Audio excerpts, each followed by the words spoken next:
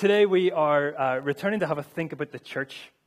And I say we're returning because that's, of course, what we saw last week from God's Word when we thought about the body of Christ. And we looked at 1 Corinthians 12. And there we saw, just as a snapshot, here was last week's title, that nobody is a nobody, from 1 Corinthians 12. Every believer in Jesus Christ is part of his body. And so last week we asked, well, what is the body? What is it?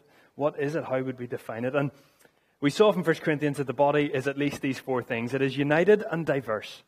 So we saw that as Christians are joined together because of Christ and what Christ has done in saving us from sin, he has then drawn us into his family, the church, his body, the church. And he's made, as he has united us in him, he has equally then made each one of us differently, with different gifts, different personalities that are supposed to complement one another in his body. We are united and diverse. And then we saw that we are also connected and intended as Christ's body. So God shows us that in drawing us into his body, he has connected us to one another. And just like individual members of our body, physical members of our body, can't function fully apart from the body itself, so individual Christians thrive in their faith by being connected to the body. So we are connected and designed to be connected as Christ's body together. And finally, then we recognize the joy that our inclusion and that our role in the body of Christ is purposeful. It is not accidental. We are intended. We have been placed by God himself into his church universally and locally. He has called us, as we'll see today. And so we can take confidence from the fact that he has a part for us to play here. We're going to read exactly those words today. And so he has a part for each of us to play, which enables the whole body to flourish for his glory. So what is the body of Christ? It is united and diverse. It is connected and intended. And the passage that we're going to look at today echoes a lot of those same points, so keep an eye out for those as we read our way through. But Ephesians 4, which is where we're going to spend our time this morning, it also helps us to understand some of the purposes of the body. And so what we're going to examine this morning is moving on from what is the body, then to think of, well, what does the body do then? If we know that the body is united and diverse, connected and intended, then what is that body to do? And so we're going to read Ephesians 4, the first 16 verses together. We're going to focus primarily our thoughts around verses 11 to 16, but let's read the first 16 verses of Ephesians chapter 4. If you have a copy of God's Word, please do take that, or please do look that up. If you need a copy of God's Word, take one of the Pew Bibles with you. We'd love you to have that. And can someone shout out the page number there from the Pew Bible of Ephesians 4? 1175. Thank you, sir. 1175 if you're following along in the Pew Bible. So let's read the first 16 verses of Ephesians chapter 4.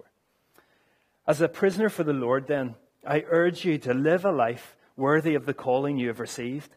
Be completely humble and gentle. Be patient, bearing with one another in love. Make every effort to keep the unity of the Spirit through the bond of peace. There is one body and one Spirit, just as you were called to one hope when you were called. One Lord, one faith, one baptism, one God and Father of all, who is over all and through all and in all. But to each one of us, grace has been given as Christ apportioned it. This is why it says, when he ascended on high, he took many captives and gave gifts to his people. What does he ascended mean, except that he also descended to the lower earthly regions? He who descended is the very one who ascended higher than all the heavens in order to fill the whole universe. Verse 11, so Christ himself gave the apostles, the prophets, the evangelists, the pastors and teachers to equip his people for works of service, so that the body of Christ may be built up until we all reach unity in the faith and in the knowledge of the Son of God and become mature, attaining to the whole measure of the fullness of Christ. Then we will no longer be infants, tossed back and forth by the waves and blown here and there by every wind of teaching and by the cunning and craftiness of people in their deceitful scheming. Instead, speaking the truth in love, we will grow to become in every respect the mature body of him who is the head, that is Christ. From him, the whole body, joined and held together by every supporting ligament, grows and builds itself up in love as each part does its work.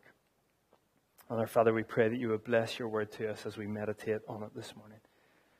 Amen.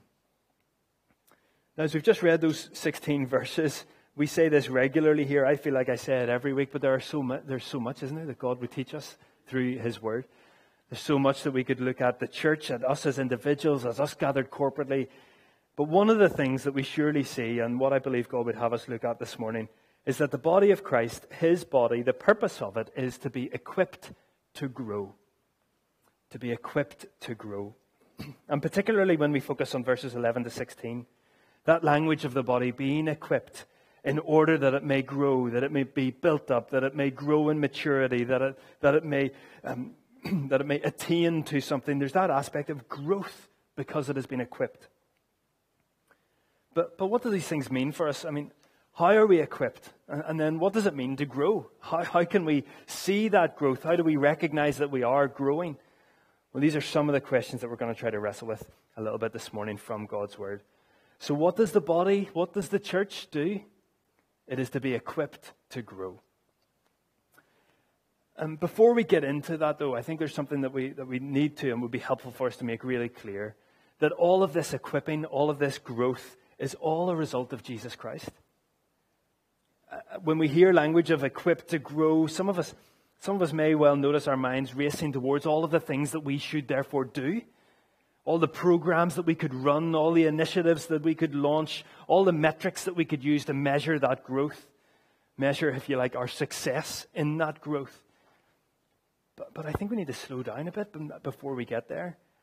Because when it comes to the body of Christ, the church, our role as its members of the body is to be obedient to our head, to Christ, to where he is leading, to what he would have us do. Not on all of the wonderful programs, as amazing as they may be. He may lead us into them all, fabulous. But if he is not leading us, let's not run ahead of him. He is our head, and the body can do nothing without the will of the head. And so we're reminded of Christ's work in and for the church in these verses. Let me just briefly mention two things, and then we'll think about why this is so important for us before we get into our equipping and growing. So firstly, the first thing that we need to realize before we get into this is that Christ calls the church. Right in verse 1, Paul writing to this church, "As a prisoner for the Lord, then I urge you to live a life worthy of the calling you have received." And we see it again at the end of verse 4, the hope when you were called. And so the Ephesian Christians are to live their lives reflecting the calling they've received. And we might then ask, well, what is that calling and who made it? Well, the quick and easy answer, although it is no less a glorious answer, is that the call that they are to respond to is the call of Jesus to be saved. And so much of the letter of Ephesians up to that point has been about this wonderful calling that these Christians have known, that Christ has called them from spiritual darkness and death to spiritual light and life. I mean, you guys are probably sick of me banging on about Ephesians 2, but let's never tire of that wonder that we were dead in our sins, but God makes us alive. We deserve wrath. We are children of wrath, but God shows us mercy because of Christ's sacrificial death in our place. And then we read those wonderful verses from verses 8 to 10 of chapter 2. "For it is by grace you have been saved through faith, and this is not from yourselves, it is the gift of God, not by works, so that no one may boast. For we are God's handiwork, created in Christ Jesus to do good works, which God prepared in advance for us to do." So we are saved by grace, called by the crucified and risen Savior from spiritual darkness to light, from spiritual death to life. Called from an eternity of punishment for our sin to an eternity of delight in him, forgiven from our sin. And so it is Christ who calls the church. Each one of us, none of us earn that privilege. Each and every one of us who is saved by him, we are saved by him and him alone. By his sacrifice, not by anything that we can do to warrant that. And so each member of the body of Christ is only a member of the body of Christ because of Christ. He has called us. And so before we think about how we can be equipped to grow, let's recognize who has called us and how we can even have the privilege of being part of Christ's church. So Christ calls the church. The second thing that we notice from these verses, and we saw it last week, we see it repeated here in verse 11, is that Christ gifts the church. So we see it in verse 11. "So Christ himself gave the apostles, the prophets, the evangelists, the pastors, teachers." But notice at the start, so Christ himself gave those things to the church. Christ gives gifts to the church. We see it in verse 7 as well, that Christ apportions grace to achieve his purposes. And so as we consider the church, and there is a diversity of roles to be fulfilled, yes, in obedience to him. And Christ gives to each individual in a way that means that the whole body is served. The whole body grows. We'll think about that in a minute. And so as we consider the gifting that we see evidenced in the church and how we pray that that would grow, how we pray that we would know our gifting and be released to walk in it in obedience to him. But as we think about that and as we witness the equipping of others, let's remember that because Christ gives gifts to the church of those gifts, then there's no room in the church for pride. There's no room in the church for arrogance to think that our gifts are greater, that we deserve greater gifts. No, Christ has given. Equally, there's no room for a sort of stunted humility, if I can put it like that, to say, oh goodness, I think I'm maybe gifted in that, but I can't do that. That would be putting myself forward. No, Christ gives gifts to the church for the building up of the body. And so if we're walking in obedience with him, then let him lead us. There's no room for pride. There's no room for that false sense of humility. And equally, there's no room in the church for, what should we call it, like Christian jealousy, where we look at other people and wish we had those kind of gifts. No, Christ has given gifts to the church, and he has apportioned each to us to achieve his purpose. Remember last week when we saw in 1 Corinthians 12, verse 18, but in fact, God has placed the parts of the body, every one of them, just as he wanted them to be. And so, yes, we are to eagerly desire these gifts. Yes, we're not to be lazy in our searching after more of the Spirit at work in our lives. But we're not to look around and think, goodness, I've got better gifts than A, B, and C. I've got worse gifts than A, B, and C. And what am I doing here? No, God has put each member of his church exactly where he wanted them to be. And so we must learn to be submissive to his wiser wisdom.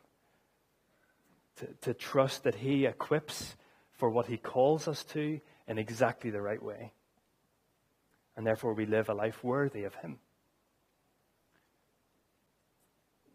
That might seem like a tangent before we get to equip to grow, but the reason we need to remember that Christ calls, that Christ gifts, is that it forces us to keep right at the center that this is Christ's church. So yes, we are a local expression of his universal church here, yes, but verse 15 shows us he is the head of the body of Christ. He is the one who calls. He is the one who gifts. He is the one who therefore equips. He is the one who brings growth. And so the main thing that I would love us to take away from our time this morning is a deeper and more lasting trust in him, the giver of gifts, the one who has called us to himself. May we grow to trust him. May we grow to depend on his leading, on his guiding, as we seek to put into practice the very tangible, practical things we're going to see as we think about what the church is to do. So Christ calls.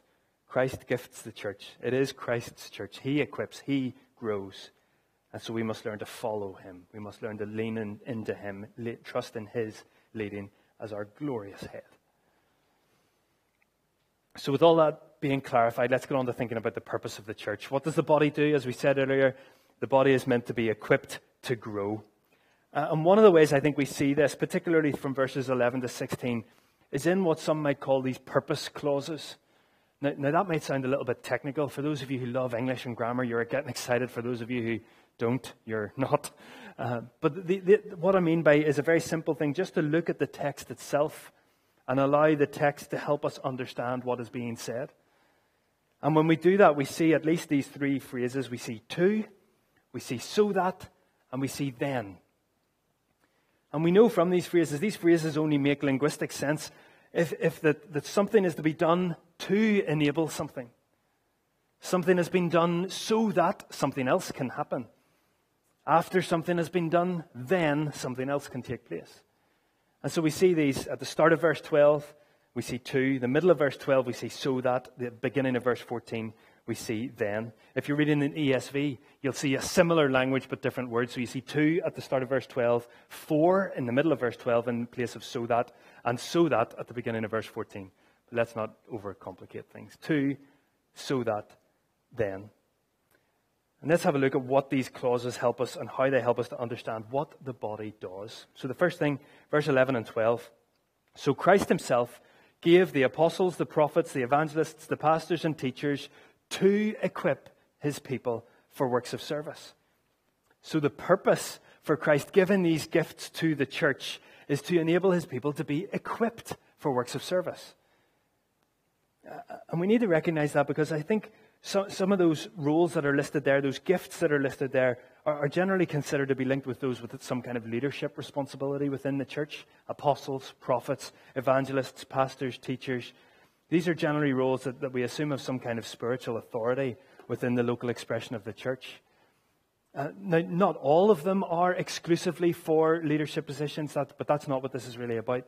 There's an impulse here that for those in those leadership positions, those apostles, prophets, evangelists, pastors, teachers, that they are placed there by God for a purpose, and that purpose is to equip the saints, as the ESV states. And so everything that those folks do, they pray, how they teach, how they care for us, they do it all in order that we as his people may be equipped. That's why Christ gave these gifts, to equip his people. But what do we mean by being equipped? How are these people to equip? Well, I think one of the things that we can take from this is that surely it means that those in those positions, those gifts that Christ has given to the church, that they look out for making sure that the right tools are in the right hands so that the work gets done. And that means that for those in roles of leadership, they must be aware of the needs around them. They must be aware of the ministry opportunities that God may be leading them into. They must therefore be aware of the people in the congregation who might be able to meet those needs and help serve. And so, speaking personally and on behalf of the office bearers, we want to do this well. We want to know the needs. We want to respond to the needs that God is leading us into. And therefore, we can equip this local body of believers for works of service, which God leads us to. And so please, sometimes that begins with a burden that you may have. If God is burdening you with a ministry opportunity, or you feel that there would be something that would benefit you as you seek to serve Christ here, then let us know. I'm not saying that everything needs to bottleneck with the office bearers before you serve him. But in terms of equipping one another, we'd love to hear from you. We'd love to serve you in any way that we can. And perhaps that means a prayerful conversation to help discern what God's wisdom might be on something. And that wisdom might be, that's a good service opportunity. Maybe not here, maybe not now, maybe later. Or yes, let's go for it. Perhaps another way in which we can serve is to regularly meet to study the Bible and pray together. Just to grow in our spiritual walks. Perhaps it's a financial investment that we as a local church can make in your spiritual development to enable you, to equip you for works of service. Maybe that's how God would use us in that way. These are just some of the ways and some of the examples of what it might look like for God's people to be equipped in this place. But it involves sharing it together. Encouraging one another, looking for ways in which we can spur one another on, that we can equip, God's people can be equipped as Christ's body here. So that's the first thing that we learn about this equipping, that Christ gives gifts to equip his people. But those individuals who might be equipped, it doesn't stay with them. There's a corporate aspect to that, and this is what we see in the so that. So in verse 12, we see that Christ has given these things to equip his people for works of service so that the body of Christ may be built up. You see, individuals are equipped, yes, but not simply to then go off and exist on their own. That, of course, they will live for Christ and serve him wherever they find themselves. But that individual equipping leads to a service that has benefits for the whole body. So as each of us serve individually, the body is built up. And we know this from last week too, when we thought about that connection that we have, didn't we? That connection is deep and meaningful. From 1 Corinthians 12, 25, 26, we read, so that there should be no division in the body, but that its parts have equal concern for one another. If one part suffers, every part suffers. If one part is honored, every part rejoices. There is a deep connection together. And part of that connection means individual growth, individual serving, individual equipping for that service. impacts the health of the body as a whole, of us as a gathered body here. Each part of the body is equipped so that the body is built up. So the individual and the corporate are linked. And so Christ gives gifts to the church to equip his people for works of service so that the body is built up. And the result of that then we see in verse 14, then we will no longer be infants, tossed back and forth by the waves and blown here and there by every wind of teaching and by the cunning and craftiness of people in their deceitful scheming. And so the outworking of this equipping and the beginning signs that we're seeing of growth is that there's an understanding of gospel truth and there is a wariness against false teaching. Now, if you read 1 and 2 Timothy, false teaching is something that's rife in and around the Ephesian church. We'll maybe get into that at some other time. But the defense against false teaching is a growing awareness of the truth. And that equipping and God's people together then means we will no longer be infants tossed back and forth. We're going to say more about that depth of spiritual growth in just a second. But there's a link here between individuals being equipped to serve, which builds the corporate body, and that grows all of us as a unit into growth and maturity. We are equipped to grow. But maybe we need to have a little bit of a think, and this is how we'll sort of come to a conclusion, to think about what it means to grow. And how do we grow in Christ as Christ's body? Well, for a start, let's just recognize the number of times that we see this in this passage, from verse 11 through to verse 16. Just look at the number of occasions where we see something that speaks to us of movement or development, of growth, of maturity. So, beginning in verse 12, we equip his people for works of service so that the body of Christ may be built up. And verse 13, until we all reach unity. See that development there? We begin with this unity, but we are to reach unity in the faith and in the knowledge of the Son of God and become mature. And in verse 14, we will no longer be infants. Verse 15, we will grow and become in every respect the mature body of him who is the head. And verse 16, then, that each and every part of the body, the ligament, every supporting ligament, grows and builds itself up in love as each part does its work. And so there's this very clear impression that the body of Christ is not stagnant. The body of Christ grows. It matures. It is active. It should be pressing on. It should be moving forward. Now, I'll urge caution around that language of moving. I don't say moving forward and progressing like a business consultant might say that about to a room full of CEOs. That's not what I'm saying. I'm saying that image here from Ephesians 4 is a growth, yes, but it's a growth in depth. It's a growth in maturity. And we're told in verse 15, we will grow. And how? What's the impact of that growth? What is the outworking of that growth? Look at verse 15 with me. We will grow to become, in every respect, the mature body of him who is the head. That is our growth. We grow more like Christ. And so we, as individuals and as the corporate body together, we are to grow into Christ, into his likeness, shaped by his character. And so that phrase that we often use, that we grow in Christ-likeness, that's not just a clever soundbite. That is actually what this passage is talking about.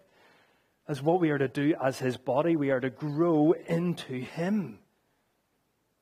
We're to grow, mature, be built up, become more like Jesus. Perhaps it's helpful to think about two questions here as we come to a finish. Firstly, how do we grow? And secondly then, well, what does it mean to become more like Jesus? So if we are to grow, how are we to grow? How does that take place? Well, from these verses specifically, we can see that we grow by being equipped for acts of service, which we then ultimately do. So we grow by our service. We grow by living in obedience to what God would have us do, by living and serving in the way that he directs. And then, therefore, the body is built up. Did you see that in verse 12, that each one is equipped for works of service so that the body may be built? So there's a link between the service and our growth. So that's one way which we grow, we serve. But perhaps more personally, we grow by growing in our love for Jesus. That's what this growth is. This growth is not going to be measured by calendar engagements or positions that you fill on a rota as you seek to serve. Those things are good. We commend them. We're going to ask you to sign up for them next week. But those things are only valuable if they are an outpouring of a heart of love for Jesus. See, we know this all too clearly from the Ephesian church. This letter that we're reading is not the only New Testament letter written to this group of gathered Christians. As I mentioned, we've got 1 and 2 Timothy, which is a personal letter written to Timothy as Timothy sought to lead the Ephesian church. But we also have a letter to this body of believers recorded for us in Revelation chapter 2. And this letter that we'll read in a second is the first of 7 letters that comes directly from the mouth of Jesus to 7 churches of Asia Minor. And John is instructed to write them down as part of his prophetic vision and listen to what Jesus has to say to this church. And may it serve as a warning to us, but also as a challenge as we see the need to grow in our love for Jesus, not just our activity for him. And so Revelation 2, I'll begin reading at verse 2. I know your deeds. These are the words of Jesus to the Ephesian church. I know your deeds, your hard work and your perseverance. I know that you cannot tolerate wicked people, that you have tested those who claim to be apostles but are not, and have found them false. You have persevered and have endured hardships for my name and have not grown weary. Well done, Ephesian church. That is good. That is a wonderful commendation from our Lord and Savior. But verse 4, yet I hold this against you. You have forsaken the love you had at first. Consider how far you have fallen. Repent and do the things you did at first. See, this church is commended for its activity. It's commended for its action. But it had lost its heart along the way. It had lost its love for Jesus along the way. And that love for Jesus had been replaced by doing good things for Jesus. And that's the trap that we can easily fall into if we don't keep our hearts in check. That we can be too busy doing things for Jesus that we neglect our relationship with him. But there's hope in this letter to the Ephesian church from Revelation. Just as Jesus called the Ephesian church to repent and do the things you did at first. And that call still stands for those of us who feel like we are doing lots, and to be honest, we are just about to burn out. And along the way, somehow our hearts have grown cold. Well, Jesus would say to us, as he did to this Ephesian church, repent, turn back, turn to the one who had your heart at first. Turn back to the one that you're seeking to serve and bring your heart to him. Deepen your love for him. Grow in your affection for him because of all that he is and all that he has done. Repent.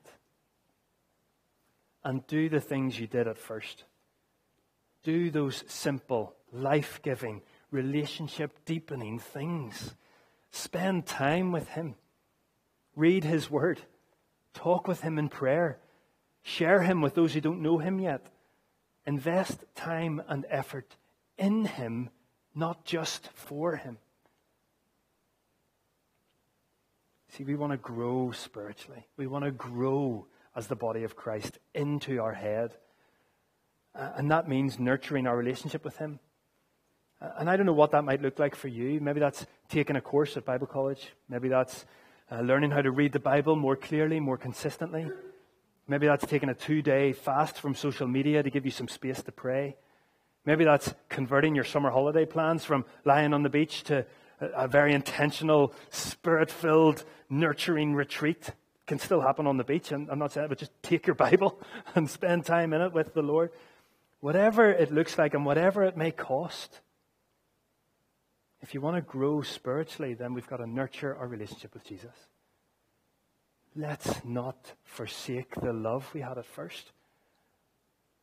And let's not be so busy doing things for Jesus that we forget to nurture our relationship with him. And I do say that knowing that next week we're inviting people to sign up for lots of things. But this week, don't be thinking about, okay, well, where's all the time that I can spend and what can I invest? No, spend time with Jesus this week. And then come ready to serve if he so leads you. So how do we grow? Well, we grow by investing in our relationship with Jesus, by nurturing our walk with him. And secondly then, well, what does it look like to become more like Jesus? Well, I don't want to sound too simplistic about this, but it means that our lives begin to look more like Jesus. It means that our characters become shaped like his, our priorities become shaped like his, and so our thoughts and our words and our attitudes and our actions, they become more closely aligned with how we see Jesus think and act and do in Scripture. And for more details on what that life actually looks like, what a practical Christian life looks like, keep reading through Ephesians. Ephesians 4 and 5 are a practical outworking of what this obedient life lived worthy of the calling looks like. Read the second half of Colossians. Read most of Paul's letters. Read the Gospels. If we want to know what Jesus' life looks like, let's look at it. We have been gifted with it in the Gospels. So spend time watching our Savior and allow the Holy Spirit to shape our minds, to renew our minds, to soften our hearts, and therefore to live out Christ-likeness in our lives. So we are to be equipped to grow. And Christ has given the gifts to equip his people. And we are to grow in maturity in our walks with him. We do that individually and corporately. So the church, the body of Christ, what is it? It is united and diverse. It is connected and intended. What does it do? It is to be equipped to grow. Christ calls us to himself in this wonderful saving offer that we're going to celebrate around the table. And in doing so, he unites us into his body. He gifts us as his church. He calls us to be his family, as we sung about earlier. And then he gifts his church with opportunities to serve and to grow in their love for him. Now, is it always easy? No. But his Spirit is with us. Do we as individuals make mistakes? Of course we do. Do we hurt one another? Yes, tragically so. But Christ's grace is sufficient for us. See, life in the body of Christ is to be joyful, is to be life-giving, as we support and encourage one another while glorifying our head, who is Christ. And the reality is, when we then live like that, with this life of obedience and surrender, then the outpouring of that is love and service to a world around us who needs his good news. And we pray that as we seek to wrestle with what it means to live as the church here, the body of Christ here, in this local expression of it, may we know the grace of God that we see in Acts 2:47, that the Lord added to their number daily those who are being saved. See, when the body of Christ knows who it is and what it is to do, then it will be a compelling witness for the love of Jesus Christ. And may it be so. May we take our responsibilities as members of Christ's body seriously. May we devote the time that we need. May we give our hearts to Jesus again if our hearts have gone cold. And may we then see the Lord adding to our number daily those who are being saved. Let's pray together. Our Father, we thank you and we praise you for your goodness and your grace. We thank you, Father, that you have indeed called those of us who know you and love you. You have called us into your church. And we do indeed want to live a life worthy of that calling. So would you help us, we pray. Help us, Father, to know what you have equipped us with and where you are calling us to serve.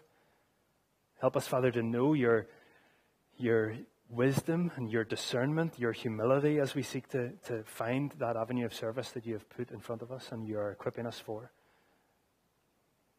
Lord, I pray for the leaders that you have put among us here, for our office bearers. Lord, would you give us wisdom and clarity? Would you help us to know how to best serve you? Help us to know, Father, your leading and guiding in every decision that's made. And Father, may those who you have put into those positions, may they indeed equip us as your people for the works of service that you've called us to. And Father, we recognize that growth, spiritual growth, is a supernatural work.